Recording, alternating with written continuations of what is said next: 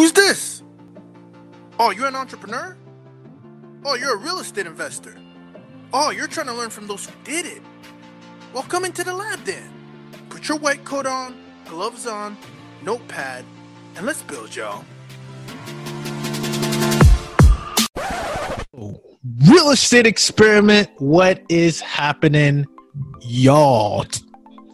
Today we got Chris Grenzig in the building, which you guys know very well, I'm sure, if you're following my stuff, because he's like I said, a local brother here. We're overdue, man. I'm actually ashamed. It's funny. I almost forgot he didn't come on the show because we talk every day and stuff. I just assumed he's just associated. So Chris, man. So if you guys don't know Chris, he's gonna give you guys a humble introduction, and I don't want to do all that. So Chris is from my neck of the woods, but he's messing out of state with it's Toro, right, Chris? Toro. Yeah. And I mean, you guys congratulations on your latest deal. Yes, 117 units out of Jacksonville. You guys got about, I don't know if this is including the last one, but 285 million assets under management at this time, or is it about 285 acquired. We've sold 8 properties, so it's probably, if I had to guess, still under management, give or take 200 million, maybe a little under. Absolutely. And like what you're like, I think you had 4,500 multifamily units. I don't know if that's going in and out, but nonetheless, man, thanks for stepping in here. And my goal is to get the people to find out a little bit more. First of all, you do so much. You're an asset manager. We want to find out what that is, but you're also a social media influencer, I would call you. A lot of the content I've learned from you because you do such a good job of getting it out there. So that's what's up. But before that, man, who was Chris before? Because I think you're an embodiment of what experimenting is all about. You didn't start off as an asset manager, right? So what was the beginning of that, bro? No, not at all. Yeah, I mean, the way I typically like to start it is, I graduated college in 2014. So I went to Hofstra University on Long Island, born and raised here. And I was a Division I student athlete, and like a lot of student athletes, it was more of a emphasis on the athlete than student. So didn't really have a ton of idea what I was going to do afterwards. No real jobs lined up. I hadn't done any internships, so wasn't really prepared to enter the workforce, and just got lucky. Friend knew somebody that was looking for an assistant coach for a Division II program up in Massachusetts in Worcester, called Assumption College. So because I had nothing else and I really liked coaching, I'd always coached youth soccer for many, many years. Decided to go up and do that, try my hand at college coaching. Really loved college coaching. Problem with it was you have to be willing to move wherever, whenever to scale up in that world, to move up positions and teams and divisions and stuff like that.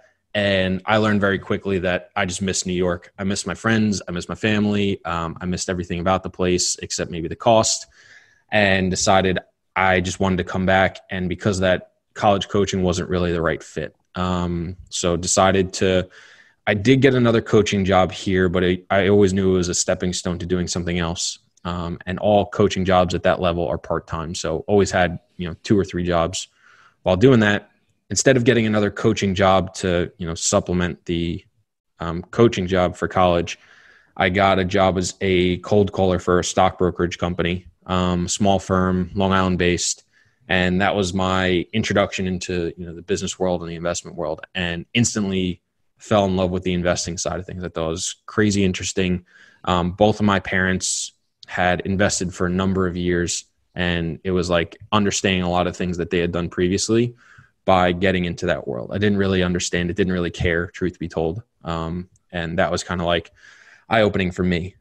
So learned a bunch there, got licensed, but also very quickly realized this wasn't going to be a good fit for me long-term either. It's not at all like Wolf of Wall Street. It's not to that level of craziness and absurdity and quite truthfully wrong. But there was a lot of echoes of it. So a lot of the same lines, a lot of the same mentality. And the biggest thing that stuck for me was just, it was all about how much money I could make, how much commission I could make, and not necessarily care as much if the client made money or not, which to me just seemed very backwards if you're going to invest people's money. So decided I was going to leave. But while I was doing that, my mom and my cousin bought a flipping course, and decided to drag me along to it on like a weekend seminar. It was like 10, 12 hours for Saturday and Sunday. And that was my literal first introduction into real estate. I knew literally nothing before that. This was January 2016. The example I give for how little I knew is I thought asbestos was a type of mold. Little did I know is, a form of a building material. So, for me, it was a very steep learning curve very quickly. So it was nights, weekends, learning as much as I could, trying to get up to step with my mom, my cousin, and then trying to build a flipping business, but ultimately failed. Didn't buy a single home, didn't put one under contract, didn't even get close, didn't flip a single property on Long Island for, ever, but in that 8-month period that we were trying. So wrong? I'm sorry, Chris. What do you think went wrong on that? So the two biggest things operation. It was a couple things, but the two biggest things were, number one was our lack of execution. So I just know now, especially I know people that are doing it, so I know it's possible, and I always knew it was possible. But number one was definitely lack of execution. I'll give 3. 2, we didn't do it for nearly long enough. 6, 7, 8 months is not a long enough time to continue to do something and overcome failure. However, we also weren't set up the best. The program we bought into, the way it was done, it was quick calculations based on square footage, and all the pricing was wrong because it was set for an area that was not nearly as costly as New York, Miami, LA, whatever. However, I understand, and this is where the lack of execution comes in, we could have taken all those systems, those spreadsheets, those cost estimates, and we could have changed them and configured them to make them work for our area. So that's where I say number one is lack of execution. But, the first 3-4 months, we wasted so much time banging our head against the wall because we thought these properties would work. And little did we know our rehab budget was just way off, because as we dug into it, it would be like $5,000 for a brand new kitchen. And, my mom had done, brand new kitchens for her own stuff twice. My cousin had just bought a new home, done his brand new kitchen. They were like, that's not even close. Like, they did super high end, and it was like $30,000, $40,000, $50,000 for these things. And they said, even if you went mid-level, it wasn't close. So could we have taken those systems, those plans and everything and implemented it and changed it? Absolutely. Because there's other people that are doing it, not necessarily with the same systems and stuff, but it can be done. So primarily lack of execution. But however, what we did do that I thought was smart was, instead of trying to figure it out on our own, because there wasn't a lot of resources for our area, we decided to find someone that was already doing it, give them some sort of resource that we had, whether it was time, energy, connections, capital, whatever, and help them and see if we can gain an inside track. So the way we ended up doing that was to be a hard money lender for a flip in Pennsylvania. That was for a guy named Brian, and Brian ended up being John Cohen's cousin. And John Cohen is one of the founders and owners at Toro, where I work now. Wow. So got introduced to John through there. He was going to introduce us to buying tax deeds at auction down in Philadelphia. Me and my cousin drove down one weekend to go and try that. We thought, hey, buy, properties for, a couple $1,000, couple $100, put a ton of money into them, flip them, and it's in a really great location like Philly. And it was just stuff in the rough of the rough areas. And we had eliminated some of the worst zip codes, and it was just terrible. Didn't enjoy it. Long trip. My mom flat out refused to drive down. And I'm glad she didn't. And my cousin was already working 2 jobs. He was about to have his first kid. I saw the writing on the wall. I knew he was not going to have nearly enough time to be able to do this every single weekend like it was going to entail. So came back, said, thanks, but it's not right for us. And John at the time just happened to be raising money for an 8-unit multifamily property in Covington, Kentucky, which is right across the river from Cincinnati. So it's like the Brooklyn of Cincinnati, obviously much smaller, but it was really cool. It was a big gut job renovation. It was like 20 a door purchase. It was like a 20 a door renovation in like a C-class area.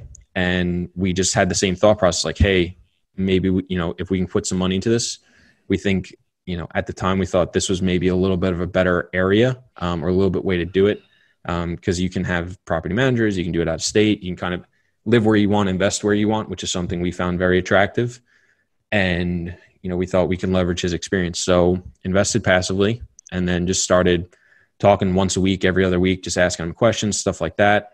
And just had really good connections, really good synergies right off the bat. Because of that, we helped him launch a meetup locally that we were doing basically every month for the past 3 years. And then we also joint ventured on another 17 units in the same location, and then joint ventured on an 82 unit property down in Jacksonville, Florida, which was the first property of 7 that we've bought there since. So that was really cool. And while we were doing that 17 unit, I was still working as a stockbroker. I was still coaching, and I was just done. I was ready to quit. I wanted out, and I had hung on for a couple months as best I could to try to get another job lined up before I quit. Because obviously didn't want to go, unemployed or not making money. And I was at that point, I was like, I just can't take it anymore. Lo and behold, just happened to be sitting down with John one day over coffee. Small world. He had worked for the same exact people I was at the stock brokerage company 5 or 6 years prior, just at a different company. So we were just talking stuff and just talking about the pros and cons. Now he made the switch, and I was like, yeah, I'm ready to leave. He was like, you know what? It's probably a little early, but me and my partner, Don, are thinking about bringing someone in to help us out. Would you want to come in for like a trial basis for like 3 to 6 months, see if we can make it work? Worst case scenario, you just get some more insight into the business. I was like, yes, I'm in. So met Don, everything was fine. Came in for 6 months on a trial period, I think, or 3 months, and then just kept working there. Full time, moved over. That was August 2016, and since then, like you said, now we've acquired right around 4,000 units, $285 million worth of properties.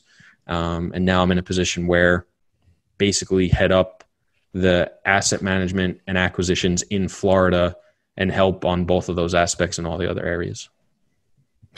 Wow. That's a crazy story. I'm actually trying to take notes in my map because I just love the crazy connection.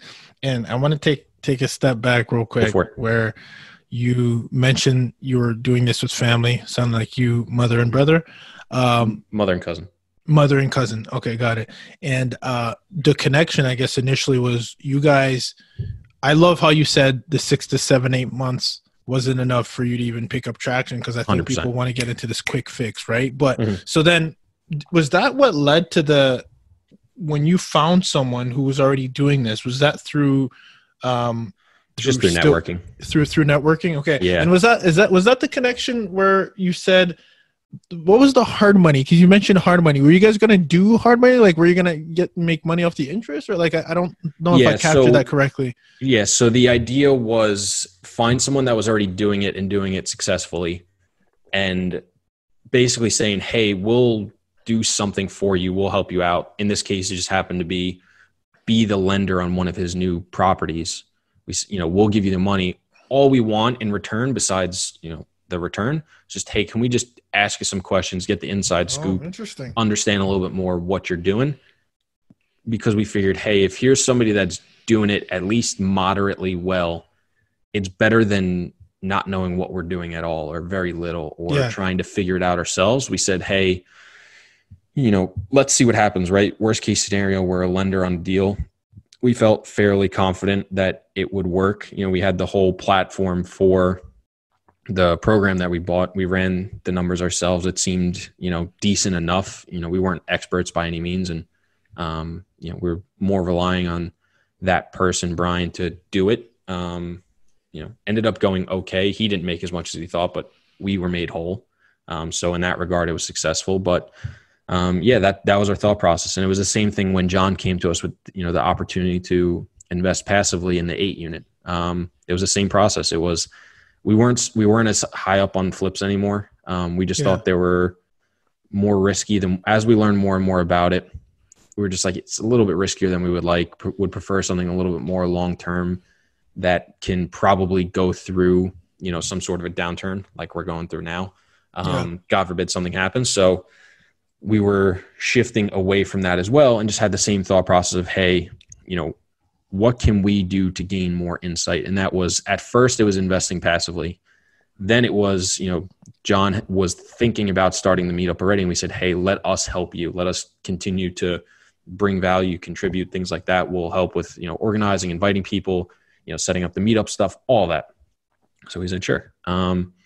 Did that. And then just as we kept talking, we decided to try and find some more properties in that same area. We said, we already own 8 units. Let's find more.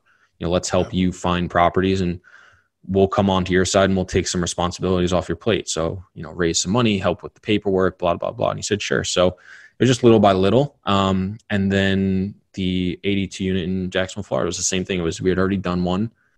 We had closed, it was going, somewhat successful. It hadn't been that long. And again, it was just, let's just continue the trend. It's going well. Yeah.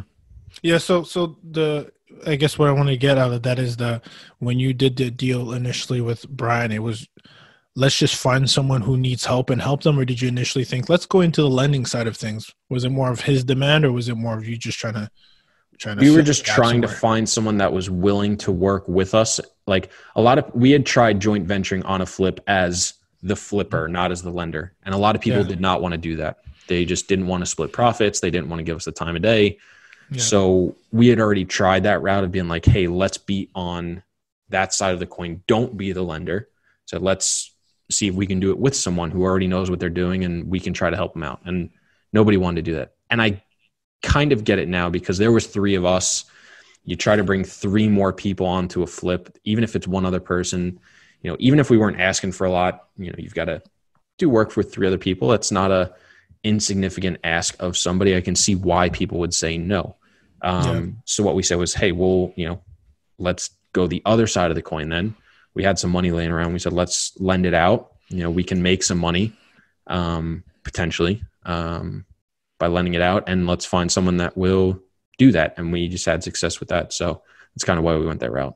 Dude, this is awesome, because as I'm listening to it, it's literally, I just had a guy hit me up about, why do you call your thing the experiment? And one thing I'm big on is just go along with an experience. And it's funny because that's what your podcast is named. Mm-hmm. Shout out to the Real Estate Experience, not to be mistaken with the experiment, but it's the same idea. It's like, okay, let's go along with someone who's already done something. Let's learn from them.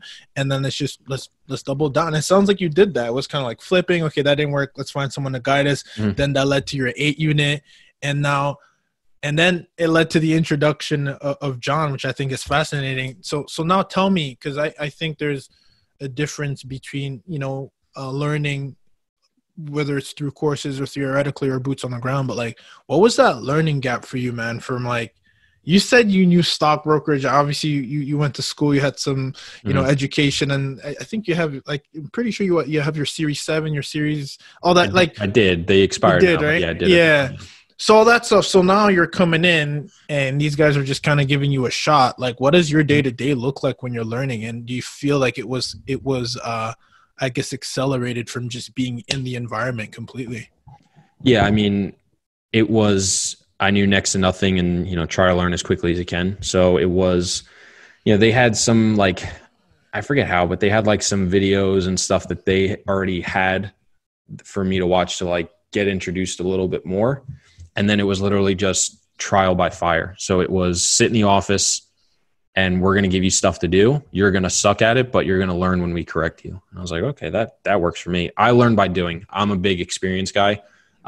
Like for me, even when I was an athlete, I would always try to play with better players, even though it was always frustrating, because I pick up things when I see other people doing it. Like I consume, and like, then I just regurgitate. Like, I don't think I'm a super like creative, one of a kind, or like original thinker, at least not yet. I still feel like I'm in a very steep educational stage. And I think only lately have I been expressing it more and helping other people out. But like, I learn by consuming, I learn by watching, I learn by experiencing. And then I take that on, and I try very hard not to make the same mistakes. They knew I was going to make mistakes. I knew I was going to make mistakes, but it was, make the mistake, learn why it's a mistake, and then, do your best not to replicate it again. So that was, for me, the best environment. And then also I'm in the office all day with the 2 of them. It's just the 3 of us. I was the first person they brought on.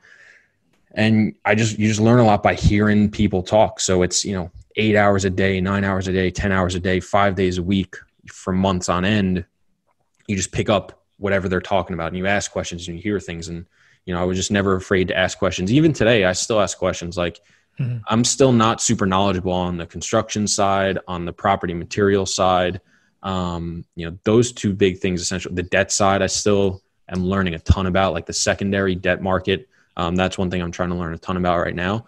I'm not afraid to ask questions. Like that was, when you came on, I'm doing, this 30-day mini series right now, because I'm trying to understand what everybody else is doing through this pandemic. Like I just want to ask people and hear their thoughts and, hear different things. And, I love having, one or two debt people on to try to understand, how that world works. And because I didn't understand the whole thing about liquidity, and I'm going down a rabbit hole, but, for me, that was, really steep learning curve. And I've looked back on some of like the Excel spreadsheets I've done, and they are disgusting. They're so wrong. They're not even close, but it's awesome because that's, that just shows like where you start and, where you come from and where you are today. But yeah, being in it for me was huge. All right, let's talk about that a little bit, because I think people know you. They know you definitely as all the great content and information that you're producing. But like, what does the environment look like when you're being thrown into? Talk about the space that you're in. You said you went from 8 units, now you're transitioning to bigger units.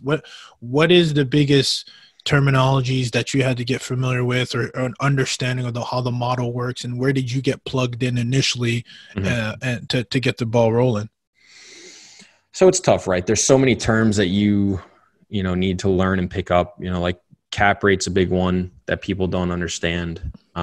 Just very quickly, it's, if you were to buy a deal all cash, that's what % return you would make per year. Where people get confused though is cap rates are used in the opposite way to figure out the value of a building, right? So just like any formula, if you have, X equals Y divided by Z, you can move those letters around to find different variables. So for that first one, I said, if you buy $1 million building that produces $100,000 in net operating income, so income after expenses, that's a 10% cap rate. You can also do the opposite, where if it makes $100,000 and you want a property that makes you 10%, you would then pay $1 million. So people have a tough time understanding that math behind it. But once people get through it a couple times, hear it a couple times and pick it up, it becomes pretty second nature. So a lot of it is just getting through all the terminology.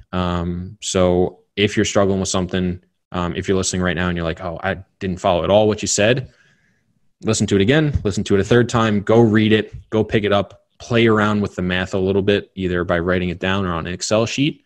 And, it's not as intimidating as it can sound. So it's little terms. I got way more familiar with like profit and loss statements, obviously, like I took accounting back in college, but, student athlete, just kind of coasted through it, didn't really stick. So I was relearning some of that stuff. Learned about like variance reports. So comparing your, whenever you buy a property, you project out what your income and expenses are going to be. So now it's looking at, okay, did we meet those expectations? More often than not, you missed, because your net, you can't project to a T what it's going to be. So it's how much did we miss by? Was it impactful? Was it not? Things like that, really. And then you pick up, little tips and tricks like, the 50% expense rule is often a great way to quickly calculate buildings' income and expenses.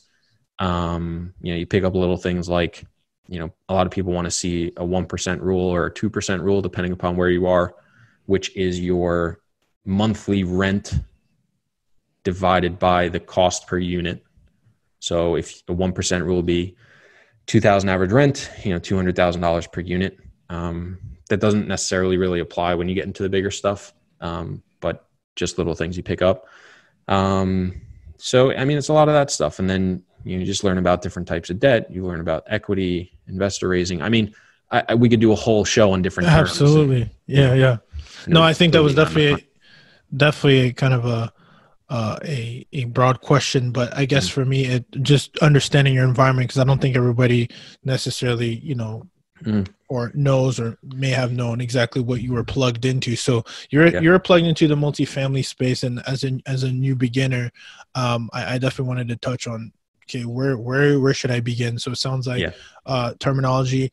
Can we talk a little bit about the math behind the overview of what makes something a good asset? And we're going to get into what an asset manager is, but let's talk about the bones, because I think it is simple math, but I guess, is it always simple math, or is there something that you've seen along the way where it's a little bit more than simple math? But why don't you kind of give us a little foundation and build on how things can get more complex? Mm-hmm. Yeah. So just real quickly, as we were talking, I think when you're saying like terminology is important and someone might be thinking, oh, well, he was in that role for, however long a day, you can pick up terminology so quick just by listening to podcasts, watching videos, reading books. So don't think you have to be in that environment to learn it. It's just put in your hours, listen, and you'll pick stuff up. So don't stress about that. In terms of math, honestly, in my opinion, I think people complicate. Yeah, overcomplicate the whole process. Honestly, it's really, did you buy the building cheap enough or not? And what happened in the future? People want to talk about, IRR is going to be the most difficult formula you do, but it's a really easy formula in Excel once you know how to set it up. And there's I'm not going to talk about it because there's 1,000 resources to find it online. You can just go, how do I calculate IRR? You can go figure it out.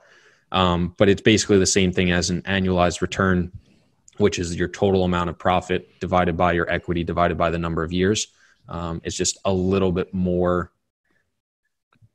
sophisticated when it comes to how long it takes to hit your returns. But go look it up. You can learn it pretty quickly. It's, again, just like cap rate. It's not as intimidating as it sounds. But honestly, all we're really doing is just basic math, adding, subtracting, dividing, multiplying. But it's about getting the right information and plugging the information into areas that make sense. So it's, do you have the right number budgeted for, roof replacements? Do you have the right number budgeted for all your expense items? Do you have the right numbers budgeted for where you can push rents to if you're planning on it? Do you have your occupancy right? And a lot of it is just, were you conservative enough, right? If you think you can get the occupancy to 95% and stay there for 5 years and you just hit the returns you're looking for, that's not as safe as the deal you underwrite to 92% and you hit the returns you're looking for. Yeah. So again, it's more of a function of what are you willing to accept from a risk reward standpoint and how comfortable do you feel in that? Otherwise, the math is so basic. Got it. So I'm glad you said that because I think sometimes we can get caught up into overcomplicating things. And what I always like to say, if you really know what you're doing, you should be able to explain to a 7-year-old what it is that you do, right? And I think sometimes this is a jargon that you see in the financial world too, right? Like, what is it that you're really doing for me?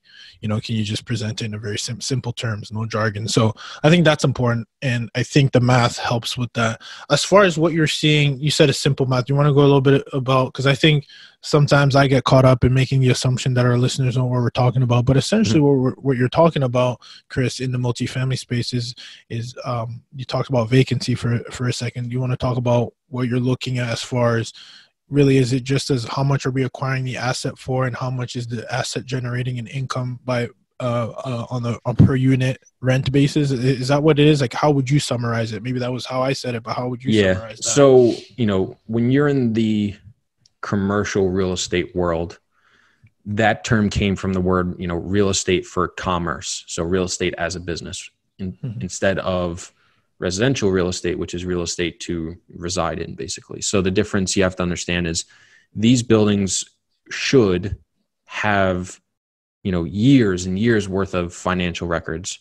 So it'll tell you exactly what the property charged in rent, assuming the information is correct, exactly what they charged in rent for each unit and total, how occupied the building was. And I'll explain some of the stuff in a second, but, any other income sources it had, all the different expense items, what they've spent to improve the property and when, all tons of different stuff that will be available. And what we're basically doing is looking at the property and saying, hey, what can we do with this property? Can we make it better? Or is it as good as it can be for now?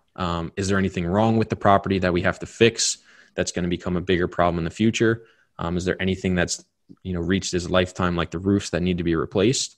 And a lot of times what we'll do too is even if the roof doesn't need to be replaced for 12 years, there's still some sort of discount associated that for every year the roof becomes older, because we know even if I don't have to replace it, either I'm going to hold it long enough that I'm going to, and it's going to cost me money that needs to be factored in, or even if I sell it before then, the next buyer is going to be thinking about that as well.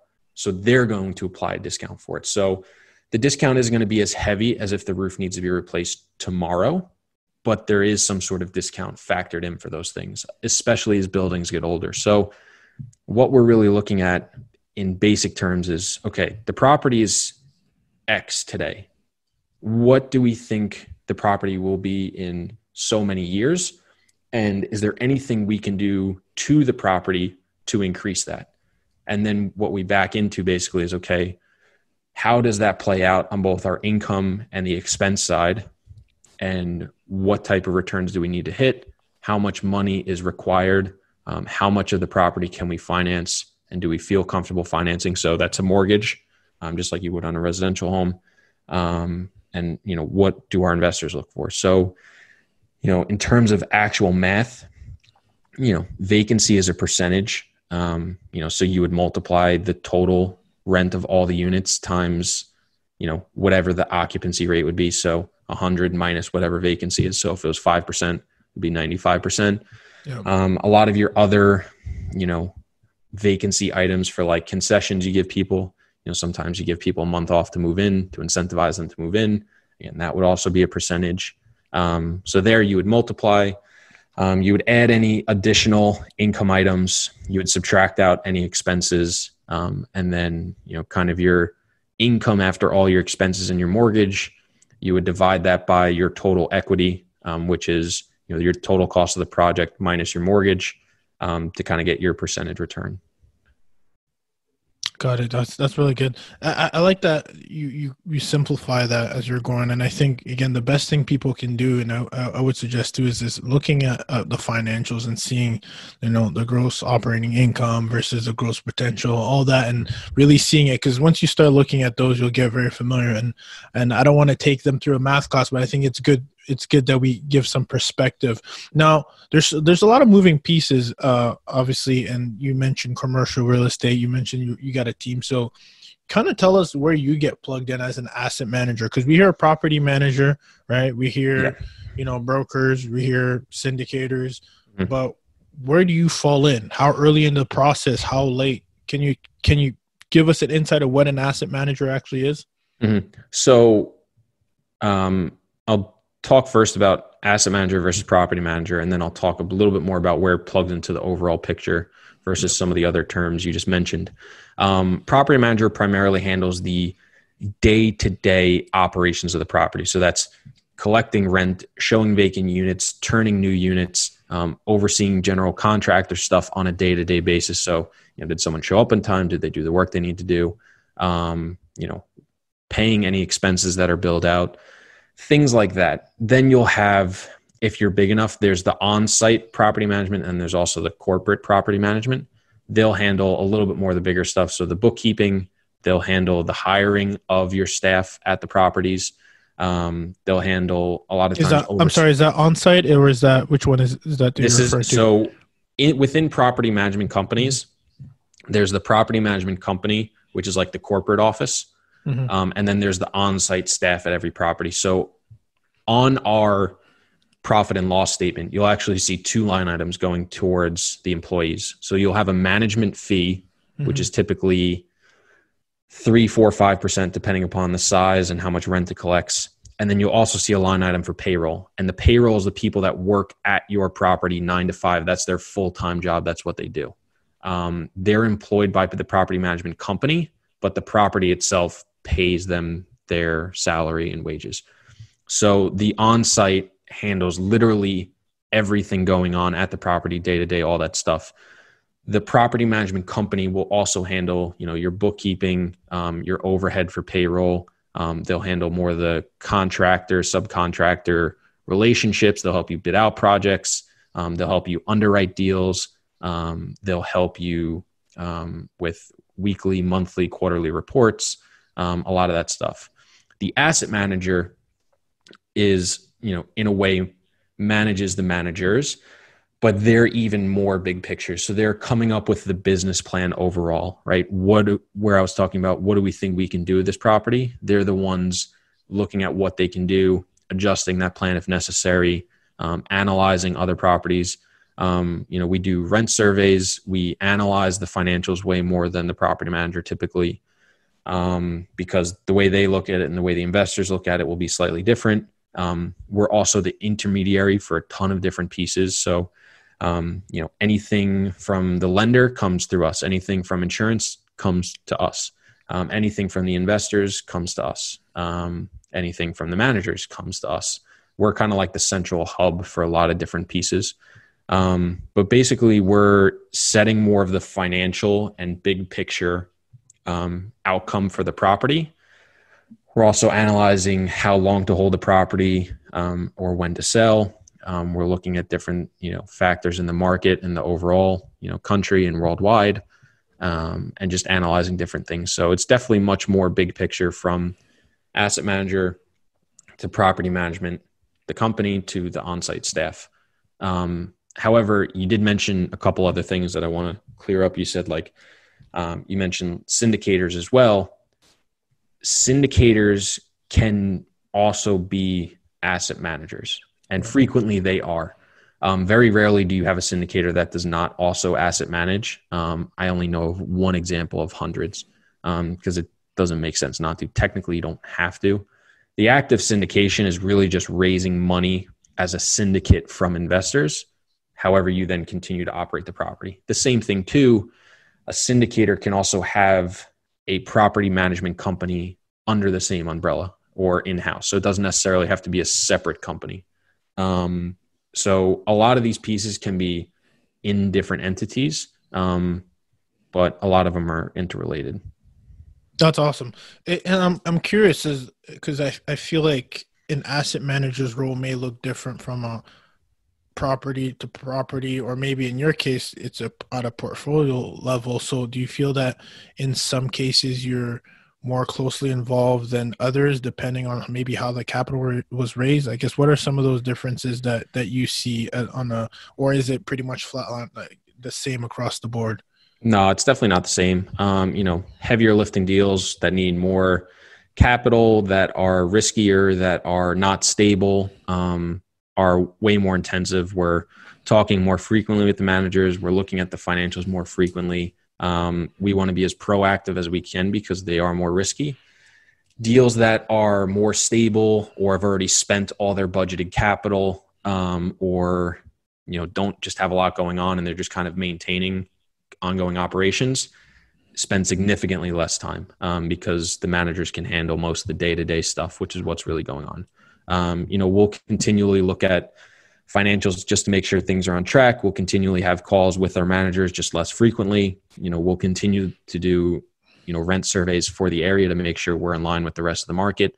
But a lot of that stuff is also being done by the property management company. A lot of the stuff we do, and I should have mentioned this as an asset manager, is just, checking a lot, some of the work that the property manager is doing. So even though they do a rent survey, trust but verify, right? They did a variance report, trust but verify, make sure that what they're saying is actually true, make sure the rent surveys are the same, make sure you guys are on the same page with what's going on, and things like that. So definitely property to property, the amount of work and attention a property gets definitely changes over time. And generally, when you take over, it's much higher. And as things become more stable, as you get a better handle on the property, as you spend more of that capital, it tapers off and, less attention is required. Okay, so I'm going to get to that in a second, but you dropped so many good gems that I want to just circle back for a second before we talk about the exit strategy, because I think we don't talk about that enough. Mm-hmm. Going back, though, you mentioned that some syndicators or actually essentially end up being an asset manager. In a case in a company like yours where you guys are raising capital, and again, I understand that it seems like there might be some crossover in roles, but if someone's a GP, general partner, or there's multiple GPs, what is that conversation with the syndicator or the GP and the asset manager look like? Are you kind of reporting to them, reporting with them? Just because it seems that you're the one who's closely in touch, and I would feel like maybe a syndicator may want to be just as close. So are you an extension to them? Or are you kind of the middleman? Or what would that relationship look like if you're raising capital? So here's the problem, and I hope I didn't stress that there's a difference between the two too much. If somebody's saying syndicator, they almost definitely asset manage as well. I would be, like I said, I know hundreds of syndicators. I know one off the top of my head that doesn't asset manage his own deals. And he has it look like he does, but he really doesn't. So, he hired somebody, it looks like they work for them, but they're really a consultant. So, and definitely won't say who, but that's besides the point. So most syndicators you see do also asset manage. So it's very rare, like I said, that they don't. However, the word to syndicate also says you raise money. So there's plenty of people who raise money and then come onto the GP side, but they don't really asset manage. So there's tons of quote unquote equity raisers, but they're not, they're never going to position themselves the same way that we do. They tell people they, raise money for other people's deals and, they invest their own money and things like that, which if you think that sounds amazing, there's a ton of laws and legality, more so than being a syndicator or a sponsor or a private equity fund.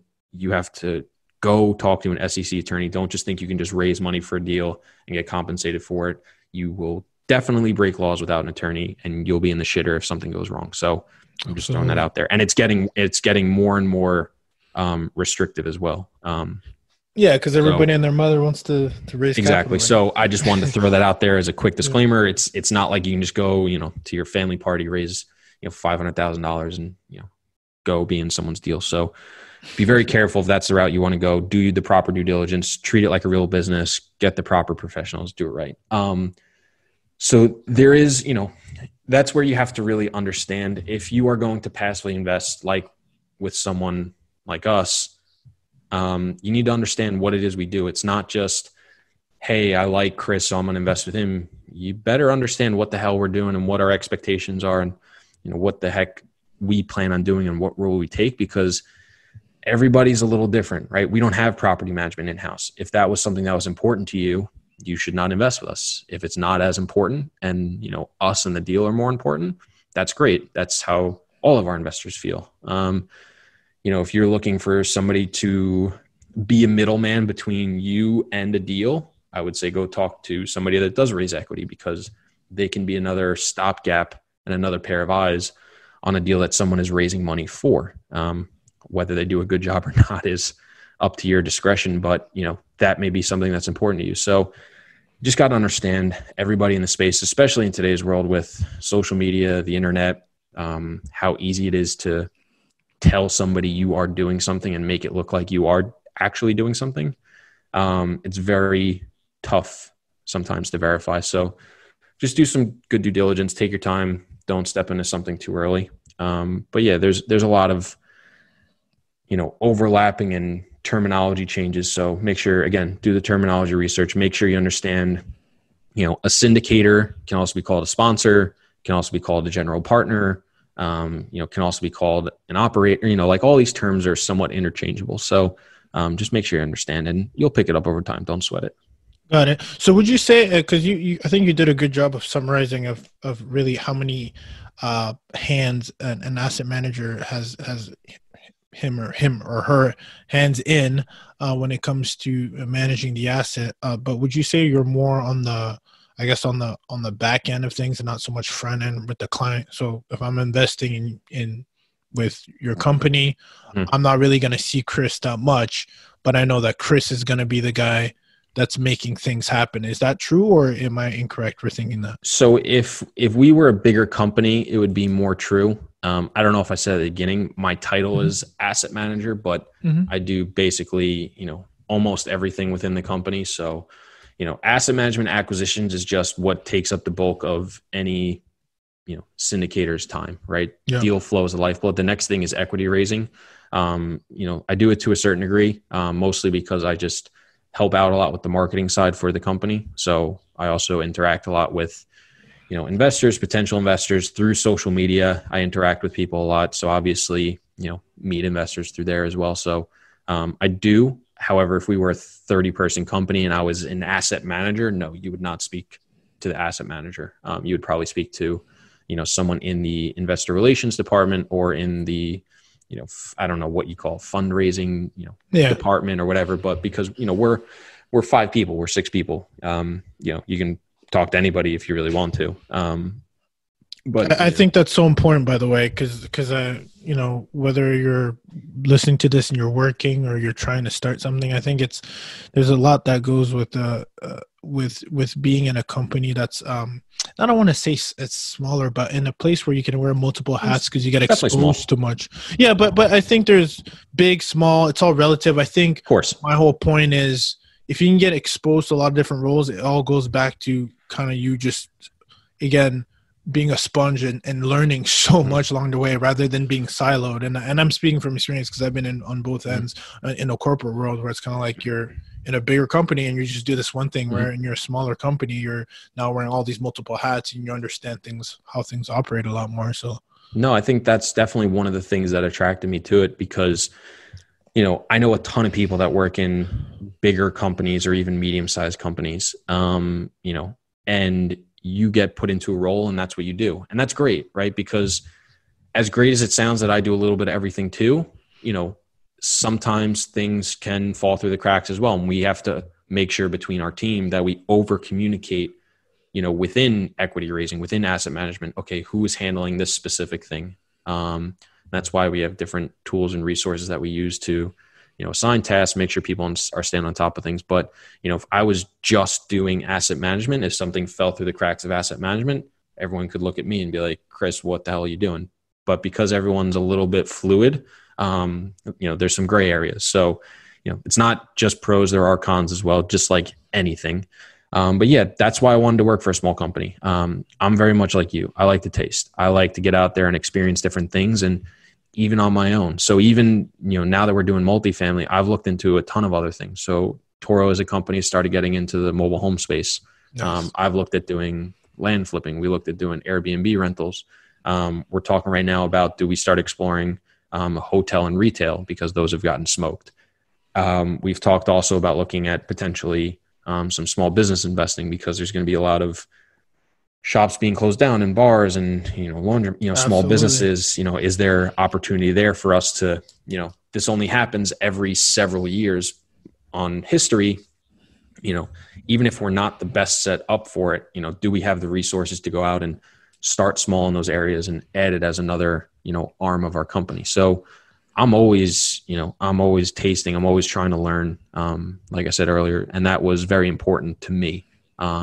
How, like I said, but also, cons too, right? Small businesses are definitely more risky and less stable, greater chance of failure. So, everybody's got to realize what's best for them. Absolutely. If you are somebody that wants experience, but you want a steady W-2 income check and it's going to be there pretty reliably, go work for a mid-size, investment company that works with institutional partners. We don't do that. Go work as an asset manager, work your way up, things like that. Like I tend to get paid pretty erratically, and sizable checks. So I need to be, disciplined to not go out and, spend, tens of thousands of dollars just because it came in, when we close deals and stuff like that. So, that's not for everybody. A lot of people cannot budget. They're not very good with that. They get money, they get their 2-week paycheck and they blow it in the first week. So, and that's fine if that's you.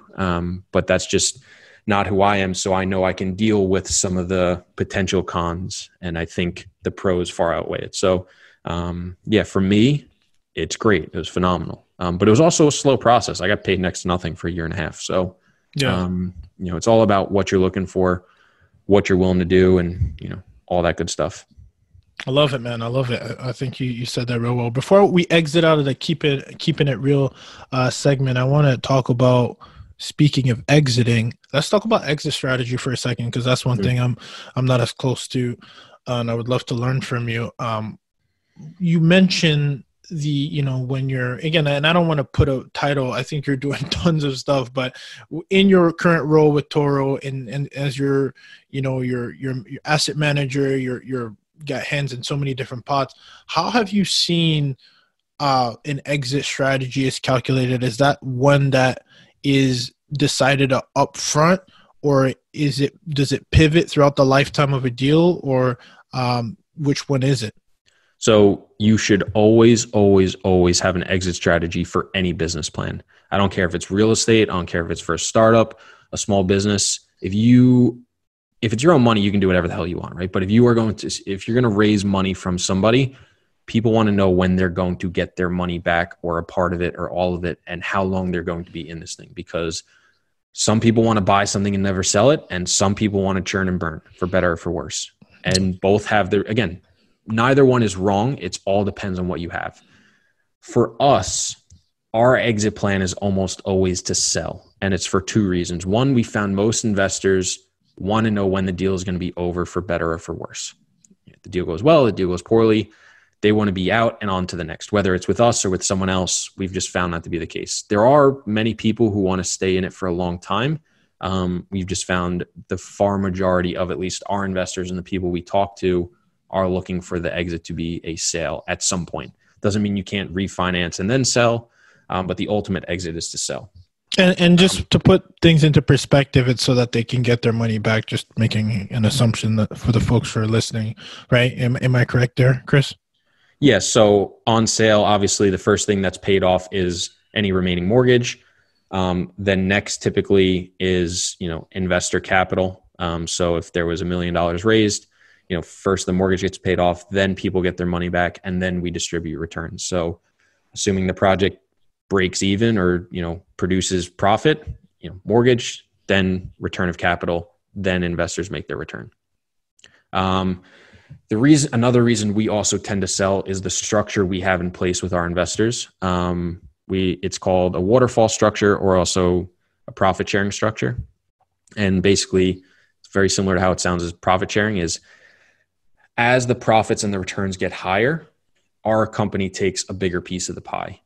So what that means is, typically there's some sort of a preferred return, and that's different than preferred equity, where it's similar to, I don't want to get too in the weeds, but where I was talking about, and I paused, I said the mortgage first, then investor capital back. If there's preferred equity and common equity, typically we only do common equity, which is basically they participate fully in the upside and the downside. Preferred equity, what would happen is we get paid out before common equity. However, because they're getting less downside risk, usually they have significantly less upside potential. So either it's capped at a certain return, or they make a much smaller percentage of the upside. That's irrelevant though for this conversation, just throwing that in there. But let's say it's just debt and common equity. What we'll do is usually a preferred return. And what that is it's saying a certain percent per year, typically 8%. The investor will make 100% of the profit up until they hit an 8% return per year. So if it was 1 year, it'd be 8. If it was 5 years, it'd be 40%, so on and so forth. Over that 8% per year, then we start getting into hurdles or splits. And what that means is, now that we've performed on the property, we've hit certain return metrics, we now start to take a percentage of the pie as compensation for doing well. And typically it just gets split by a percentage. So every dollar over that 8% per year might get split 70%, 30%. So every dollar over the 8% per year to the investor, we get split 70 cents to the investor, 30 cents to Toro as the syndicator, the GP, whatever you want to call it. Mm-hmm. You can make this as complicated or as simple as you want. So some people will just do no preferred return, and just every dollar of profit gets split 90-10 or 80-20, whatever you want to do with your investors, 85-15. And when I'm saying that again, it's 85%, 15%. Or you can make it very complicated and do, multiple hurdles. So it could be an 8% preferred, 70%, 30%, up until the investor nets out a 14% return. So if it was a 1 year hold on $100,000, it would be until they made $14,000. And then it might split, 60%, 40%, or 50-50, something like that. And you can throw in, one hurdle, you could throw in 5 hurdles. You could throw in 10 if you wanted, and just, that's overkill. Overcomplicates things, right? Yeah. So, again, you got to find a good balance of what incentivizes. The whole reason is, right, for us as the syndicator, the sponsor, whatever, as we do better, as that deal performs better, when we exit, we put more dollars in our pocket. However, you're also continuing to make a higher and higher return as we make more money. So it's a way to align interests as closely as possible. and not just go into a deal for the profits or the fees. That being said, we also invest our own money into all the deals. So that's, we are an investor as well. We're not just collecting fees and collecting money on the back end. We'll invest anywhere from 10 to 50% of the equity required. So our interests are totally aligned with the deal as well. But that profit sharing structure helps people feel comfortable that, we are doing the best interest, not only for the investors, but for our own pocket as well, because they're almost the same thing. It's like a breath of fresh air compared to, how we started the show with being a stockbroker, where you didn't really feel that fulfillment of where everybody wins. You really have to perform and exceed the expectations to actually even get more out of it, right? Yeah. So I don't remember. Did I mention the quick story about my aunt or no? I'm not sure that I recall. No. No. So when I was a stockbroker, my aunt is unbelievably sweet and kind-hearted, but they are not, accredited investors, which when I was a stockbroker, you had to be. She called me up like a month after I got my licenses, which is when I could start opening and making money for myself. And she asked, would it be helpful if I transferred my 401k IRA stock portfolio to you? And I was like, oh my God, that's amazing. You're so kind, but no, don't do that. And when that happened, I was like, if I'm not even willing to take your own my own family's retirement money, if I don't feel that confident, I'm not in the right space. So that was, for me, that was like the last switch I turned. I didn't leave right that instant. Like I said, I waited a little bit longer to try to find a new job. But now I know if any of my family called me up and asked about it, I would make sure I explained everything and make sure they understood the process of everything. But I would 100%, allow them or be okay with them investing into any of our deals, because I'm investing in all the deals. And look, I may be wrong in every single one of them. I don't think that's a high likelihood. So I would, the two scenarios combined are, very different. That's awesome, man. That's awesome. That's real refreshing. Mm-hmm. So when they're keeping it real, I want to hear more about Chris. So, you know what, look, you're a hustler, you're an entrepreneur, you're doing a lot. You're an education first, mastery, which I love about you. What do you think is the biggest misconception? I think you touched on it in the beginning, but I won't put words into your mouth regarding your journey when you started flipping and that didn't work out. What do you think is the biggest misconception that people have about, attaining or getting to that level where if it's my first 50 units, my first flip, or, what are your thoughts on that? Do you want to give us your insight on what that biggest misconception is that you feel people have with attaining a leap towards their goals? Yeah. Unless you got family with some money, it's going to take you way longer than you thought. Yeah. But once you do finally get there, it's going to feel way shorter than it actually was. It feels sometimes like this, these 4 years went by in the blink of an eye. But I can tell you it took a long time for me to, start making decent money, let alone good money. Took me a long time, even when I was at Toro, it took me a long time before I really understood the business. I really understood where I was talking about, and, I could communicate it effectively with other people, whether it's investors, brokers, agents, family members, you name it. That stuff takes time. And a lot of people don't want to plan for the long term or don't want to get into something for the long term. They want the quick, easy money, which is why, there's so many, MLMs, so many quick money scams and stuff like that. Real estate in general is a long game. It's a game that also takes money. I think, anybody looking to get involved, I think no money down real estate or, zero money out of pocket real estate doesn't really exist, because even to find those properties, it's going to take money. And if it doesn't take money, it's going to take a ton of time, which equates to money. So, they're one, 6 in one, half a dozen the other. So, I'm glad you said that. And look, if you don't have money and you're willing to put up a lot of time, that's okay. But just understand, you could be spending that time making money in other ways and putting that into real estate. And neither one is better than the other. People just need to understand that just because you are not physically taking a dollar and putting it into a property, there's something called sweat equity. And your sweat equity, you could make. There's a great story. We had a guy on our podcast. His name is Joe Colasuno. If you don't follow him on Instagram, you should. He owns like 400 units in Allentown, Pennsylvania, all his and his brother's own money. He said the worst deal he's ever bought, he made $100,000 on.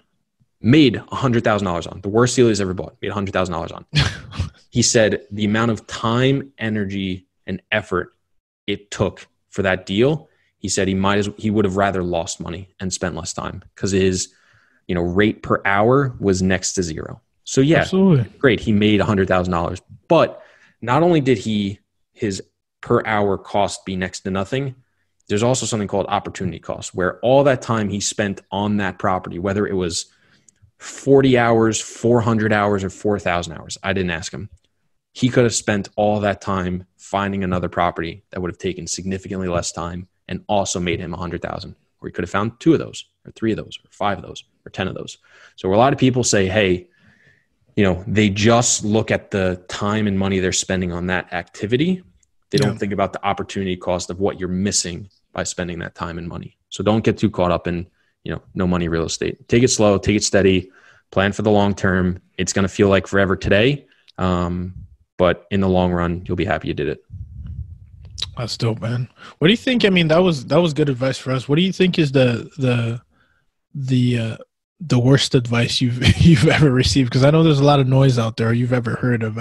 What do you think is, we talk about the quick wins a little bit, or get rich quick, whatever. What do you think is out there? And maybe specifically, because I think you're doing a fantastic job of covering so many individuals in your space. So what's the biggest misconception? Thank you, man. What do you think that is, that you even heard from maybe a guru and you're like, I don't know. So I don't have I think it's not I'm going to go 2 ways. So there's the biggest misconception, which I think is more important. And the worst piece of advice is that bigger is always better. I don't think that's true at all. Okay. Which you hear a lot of people talk about, whether it's Grant Cardone or, a ton of other guys that are, selling courses or things like that. Bigger is not always better. It depends on what you're looking to accomplish. Everything literally in this business comes back to pros and cons, risk reward, and your personal appetite. There's no wrong way to do this business. There's no right way to do this business. It all comes back to what you want to accomplish and understanding which vehicle best fits for you, and understanding also that you're not going to know until you start trying it. And that's why, it took me from flipping to tax deeds to small multifamily to large multifamily to figure it out. The biggest misconception though, that I have, and I think a lot of people are going to learn it the hard way, is a lot of people feel if a bank is willing to give me X amount of debt on a property, why wouldn't I take the maximum amount? And I think that's a recipe for disaster, because just because some moron at a bank thinks a loan is safe doesn't mean your property can support that loan if something happens or something you overlooked happens. And we just look at 2008 and it's the perfect example, but I've been fighting that battle and that misconception for 2.5 years of people saying, well, if I can get, 80% on a property, why wouldn't I take it? If I can get 90% on a property, why wouldn't I take it? Because if you miss 1 month of rent, you're screwed, or your CapEx isn't high enough, or your expenses are too low. There is a such thing as over leveraging a property. And I don't think enough people give credit to the risk associated with deals and how the risk weighs up against the reward.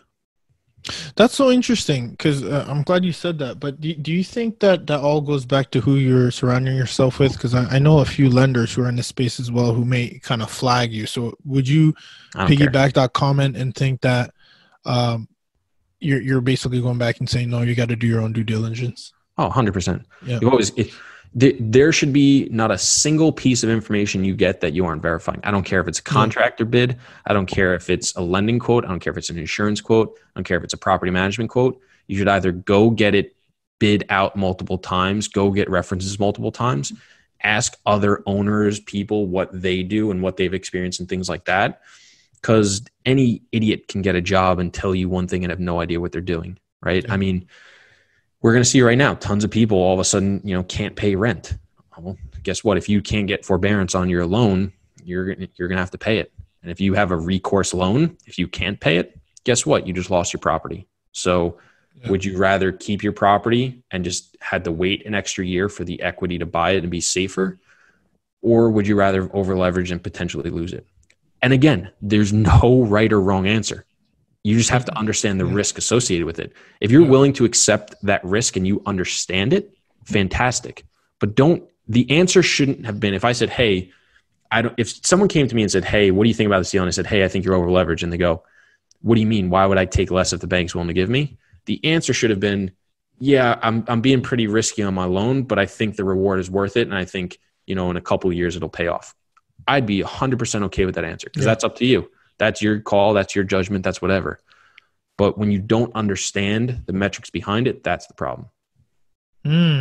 Always have you need to make sure you understand why you're doing something. You're not doing it just because someone's telling you can. That is a problem because a lot of people do not understand how it works and do not understand what you're looking to accomplish. A lender's only goal is to get as much money lent to that property so they can make their commission. For the most part, there's a ton of great lenders out there who also care about your best interest. However, they may also not fully understand your best interest. No one's going to know what you want to accomplish better than yourself. You could be the best communicator in the world. You could spend, 40 hours communicating what you want to do with this property, your vision and everything. But after you have that conversation, something could happen and that could change. So you need to understand why you are doing something and what the mechanics behind it are to make the best decision for you. Don't listen to somebody else unless you understand why you're doing it and you're okay with it. Dope, man. That's dope. Man, but that said, let's just drop the mic right there. But right before we head out, man, let's get you the core rapid fire questions. Sure, what is your favorite? Do you have a favorite part? You've been experimenting in my world, a lot of different things on a day-to-day. What do you think is your favorite thing to do in your day-to-day with your hands in so many things? I think, underwriting a new deal is always fun because it's something new, it's exciting, and you're trying to figure something out. I really like trying to figure things out, whether it's real estate, it's a new avenue, just, some piece of technology, figuring things out for me is a ton of fun. It's a process, it's a journey, it's frustrating, but once you get through it, it's awesome. So trying to figure out how to make a property work is definitely exciting in that regard. So I'd say, that's probably the biggest one. That's awesome. Do you have what's the best habit that serves you every day, Chris? The best habit that serves me every day. It's one I don't do enough, but when I have something I need to do, it's writing it down and putting it into a system that reminds me to do it because I don't have the best memory. So for me, it's very important to write things down so I remember them, take care of them when they need to do, and stay on top of my tasks because otherwise things will slip through the cracks and I'll forget about them. Speaking of, do you have like a best tool or an application that you yeah, so you're smiling because but yeah, we just started using, it's called Monday.com. It's not free, so it's not for everybody, but it's not super expensive.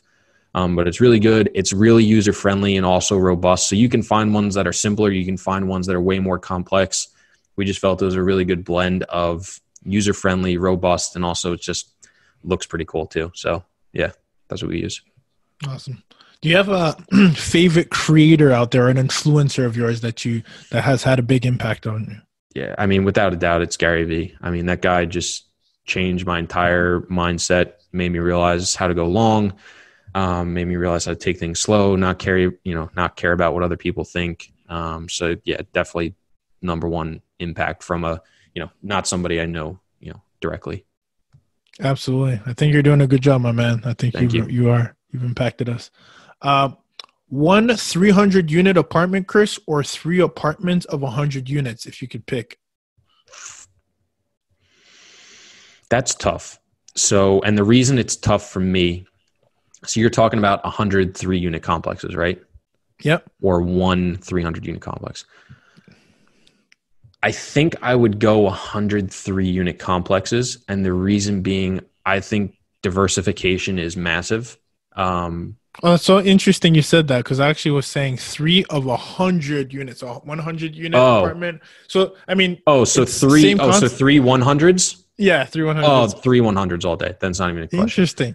Because why is that? The reason I wasn't sure about the 103 units versus the 300 unit property, it's significantly easier to invest wherever and have somebody manage it when it's 80, 100, 300 units. Yeah. 3 unit properties can get tough.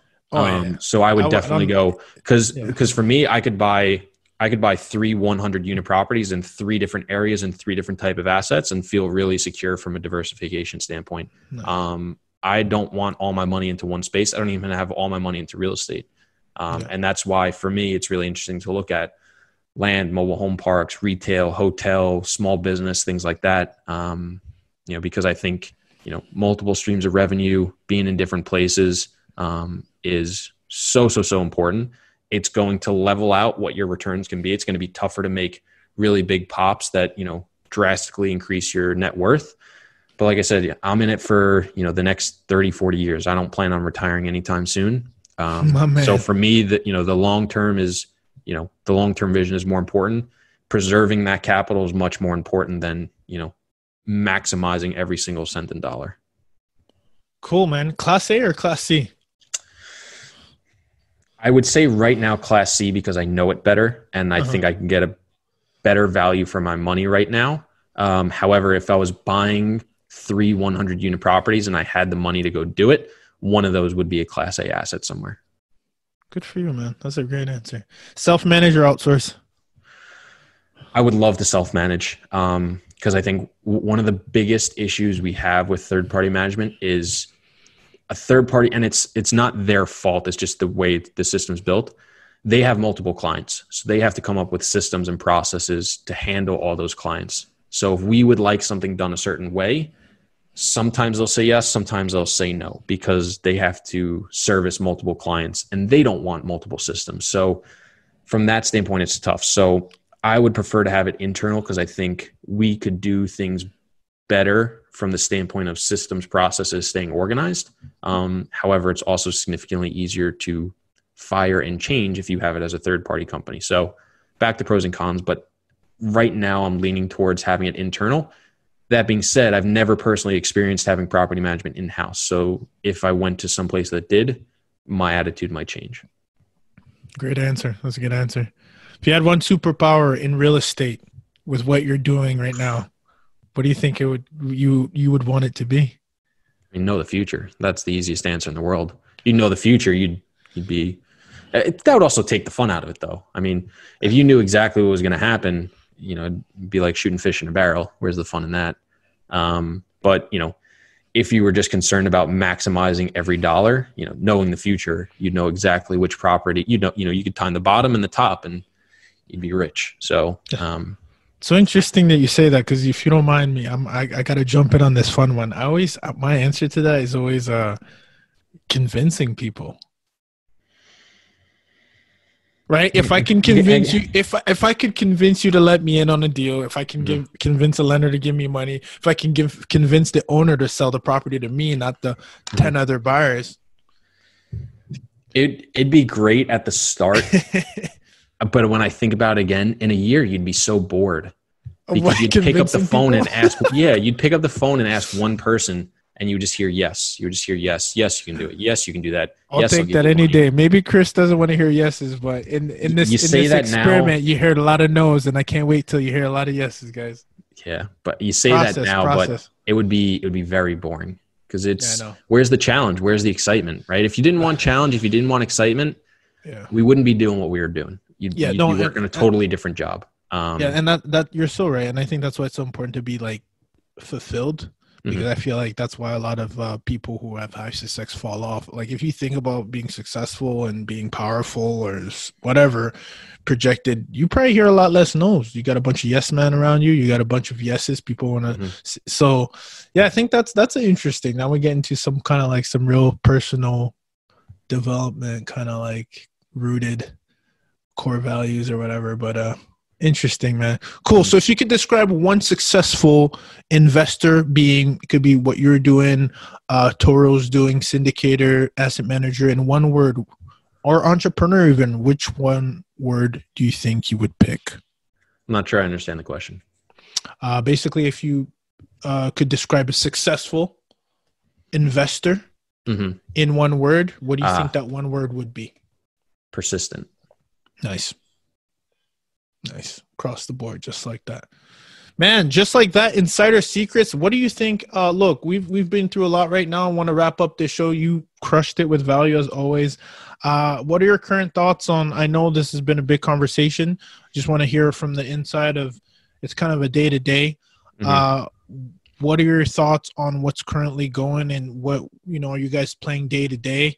I know we've been asking that question. It's getting to the point where it's kind of like beating a dead horse at this point. But look. What are your thoughts on what's currently happening? And do you guys have any insights when you're talking internally of how you guys want to adapt, which I know it's been a big thing? Yeah, I think, we could do a whole episode just on that, right? But just, to gloss over it, I think, yes, it's 100% day to day, week to week. I try to think about what it was like 2 weeks ago, 3 weeks ago, 4 days ago. Not only is the market just rapidly changing, I'm noticing too, just internally, my thoughts and feelings about the future and stuff like that is changing so drastically just because there is so much uncertainty. And I hear, a couple pieces of news that makes me feel more negative or a couple pieces of news that make me feel more positive and optimistic. So, personally trying to do the best I can to stay level-headed, control the things I can control. And that's, all we can do, right? We can't change the market, can't change what the government's doing. Can only control what we're doing. Some of the things we're doing, first thing we did was put together a resource package for all of our tenants, make sure they're taken care of. They know what resources are out there for them, not only federally, but, on a state level and also locally and not even from the government, just, food banks, food drives, whatever. Then it's making sure they understand the process of having to get their stimulus checks, how to file for unemployment if they have been affected, things like that. So that was our main focus, right? We basically hunkered down. We went into a shell and said, we've got to take care of what we got to take care of because what we have is more important than the deal we potentially have. That was our number one focus and still remains our number one focus. From there, we're looking at things, like the stimulus checks. We're looking at, the unemployment process. So a lot of people don't realize that it's normal unemployment checks plus an extra $600 a week.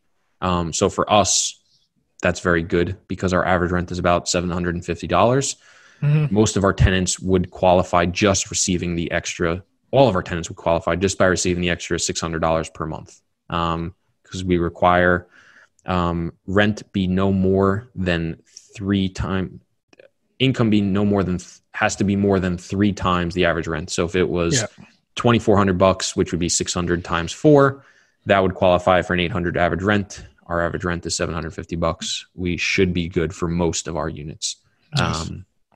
So that is something that we have always known about being in the C space is being lower. The dollars are just lower. And, if something happens, more people can afford it. Whether they want to live there or not for that price is up for debate. But we've always felt that gives some security, and it's been nice to be proven right. You have a $2,500 average rent in New York City. Yeah. A $1,200 stimulus check and $600 a week is not going that far. So, it's all relative. Making sure all of our employees are taken care of. So we implemented social distancing very quick. We locked down all our leasing offices. We turned maintenance to emergencies only. We only did work outside of emergencies on totally vacant units. A lot of our contractors slowed down except in areas where they needed to continue. So a lot of that stuff took place. We offered a bunch of concessions to people that needed it. But in terms of what we're looking at now, April wasn't as bad as a lot of people thought it was going to be. It was kind of where we thought it was going to shake out, where our collections have been, on average, probably 5% lower than what they've been. And just to be clear, collections, you could be 90% and be 100% collected. So collected is of how much you bill out. It's not necessarily a reflection of the total possible number. So it's not 90% of if every unit was rented at full price, it's 90% of the number of units that are rented at their current rent, which is it's not a bad thing. It's just, that's the reflection. So good distinction. Yeah. Yeah. So we've only been a couple percentage points lower on our collection rate. However, a lot of people have been unable to claim unemployment and get through the system. So we think that's backed up a lot of people. So there's a good shot. A lot of people that have said they can't pay right now will be able to pay in May as they get backfilled. So we're going to see what happens there. A lot of people are starting to get their stimulus checks now. We're looking at, the flattening of the curve and what does that mean? We looked at the federal government put out like a 20-page deck on how they're planning to reopen the country, but it was pretty unhelpful. So I wouldn't even waste your time. It didn't really give a lot of information, but it does tell you basically all it tells you high level is that it's not they're going to flip a switch tomorrow. It's the more important jobs and the people that need to be there in person are going to be the ones that go back to work first. Basically, they're going to encourage anybody that can work from home to continue to do so for the foreseeable future until there's a vaccine or basically everyone's been infected and now, immune, if that's even possible. We're closely watching. There's been some rumors of people can become reinfected. So that's cropped up out of China. So we're watching that to see if that's confirmed or not from the CDC and who. We are carefully watching all the different programs they're putting together for small businesses and things like that from the U.S. government. We are watching what else? We've talked to all our lenders, just letting them know that if we don't have to, we won't be taking forbearance. We've only had to do it on one property so far. And the rest, we haven't needed it so far. So, there's a lot, right? I could talk for another 10 minutes. About Chris, but you are a machine, man. Like I'm going to forget the news. I'm going straight to you in the future. And listen, you guys should, if you guys aren't following Chris Grenzig right now on every social media platform possible, please do, because he offers me value. I'm like, literally, I have some posts, kid you not, if you check my Instagram, saved, because I'm like, oh shit, I gotta watch this, and there's just so much stuff that I want to literally salute to you for that, because I think you're crushing it. And but if I didn't mention it, where else can people find out more about you, man? Yeah, so like you said, I'm on basically every social media platform. You just search Chris Grenzig, but the main one I'm on is really Instagram and LinkedIn. So Instagram is at Chris.Grenzig. LinkedIn is just Chris Grenzig. You can find me. But we're on Facebook. We have our own podcast. It's called The Real Estate Investing Experience, like you alluded to. You can find it on everything, or you can go to thereiexp.com and you can find your favorite platforms. We just launched our own Facebook group called The Real Estate Investing Experience, which I'm super excited about because I think it's going to be a really great way to interact with people more instead of just in comments and DMs. I think it'll be people giving, helping each other out, lifting each other up. So we're trying to learn there and build that up. So definitely go check that out. Or you can email me, right? If you just got a direct question, you want to hit me up. My email is chris@tororep.com. That's also our company website, tororep.com. You can go check us out there, learn more about the company, properties we've bought, stuff like that. And that's really it. I know it's a lot, but hit me up. I can direct you wherever you need to go. That was fantastic, guys. And thank you so much, Chris, again, for dropping so much value. And no better practitioner than the man himself. Again, congratulations on your 117 unit that you guys and boys just closed. That's big. And we'll continue to follow the incredible things that you're doing. Just like that, we are out.